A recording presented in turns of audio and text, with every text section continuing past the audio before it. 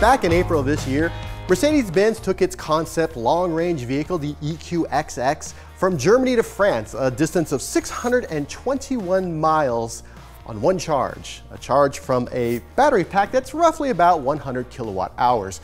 Well, they decided to do it again, except this time they went 747 miles from Stuttgart in Germany all the way to Silverstone in the UK. Now, on that trip, they did have to use the Eurotunnel because no matter how nice the EQXX looks, it doesn't float.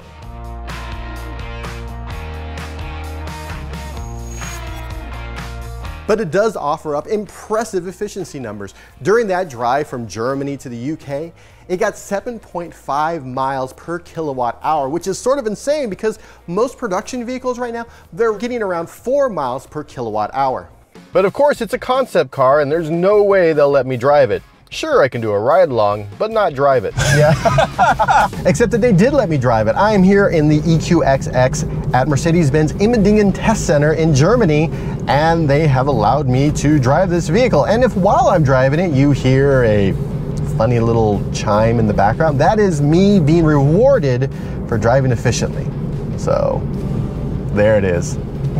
Getting the EQXX to do over 700 miles on a single charge, well, that requires a lot of adjustments. Most importantly is the drag coefficient, which on this vehicle is 0.17, which, as the kids say, is very, very slippery. The battery pack under my feet, while it has about 100 kilowatt hours of capacity, it has 50% less volume and is 30% lighter than what's in the EQS, which has a 107 kilowatt hour capacity pack. It also uses passive cooling to keep the battery and motor cool, so it doesn't have to use more electricity in order to keep those elements at an optimal temperature.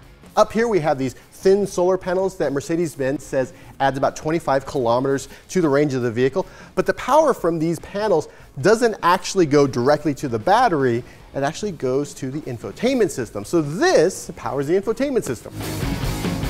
So how did they get this vehicle on the road so quickly? Well, there's Emma.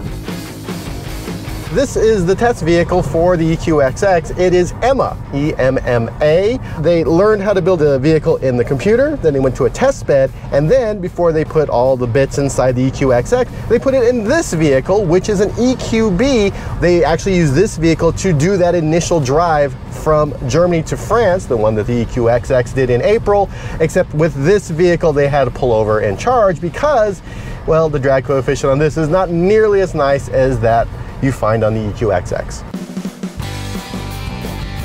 Driving the EQXX, it's amazing how close they got this to production. It feels really nice for a concept test bed. From the outside, it looks like a race car or a sports car, but it's more of an economy car because there isn't that big jolt of acceleration at the beginning, but once you get going, you know, it's got 244 horsepower, top speed of about 84 miles an hour. It's really actually quite fun to drive.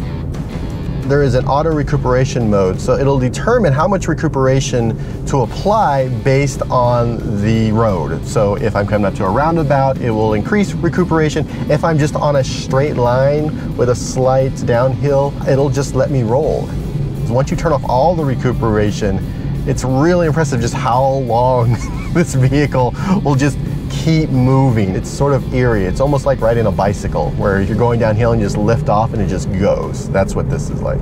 Well, it's very similar to driving a production vehicle. It's really close. And again, this is a one-off vehicle. It's not like they have a fleet of them all over the place. And of course, we have to talk about the 47.5-inch display that goes from pillar to pillar. Again, this is a concept vehicle. It is a test vehicle. Mercedes really didn't have to make it this impressive, and yet they did. And with this, I can see the aerodynamics. You can see if the diffuser or the shutter are open. I can see where the sun is at. I can see what the wind is doing. But like I can see my drive efficiency right now is 97%. Of course, I'm also going downhill. The research that they're doing for this vehicle will eventually work its way into other Mercedes-Benzes. You want it to be as close to production as possible. And there's the German lady yelling at me for speeding again. I'm also on a track, so it's not like I'm dealing with other drivers and weird roads. Mercedes-Benz isn't committing to bringing the EQXX to market, which is sort of a bummer, but all the technology, especially the efficiencies that they're learning from this car, they'll be moving over to production EVs from Mercedes-Benz. For example, the EQXX is built on a 900-volt architecture, while the current Mercedes-Benz EV lineup is based on a 400-volt system. 900 volts gives you better DC fast charging speeds, so hopefully it'll make its way into the automaker's line of electric vehicles soon. So no, you won't be able to find the EQXX at any Mercedes-Benz showrooms, but the technology that we're seeing in this vehicle right now will be showing up in the automaker's EVs in the future. For more automotive coverage and a room with green walls, be sure to subscribe to Engadget.